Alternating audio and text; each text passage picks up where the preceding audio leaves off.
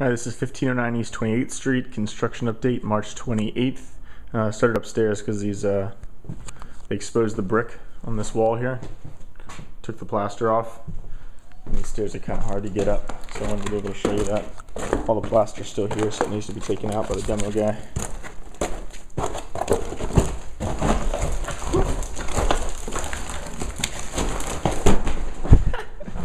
Good thing we got workers' comp.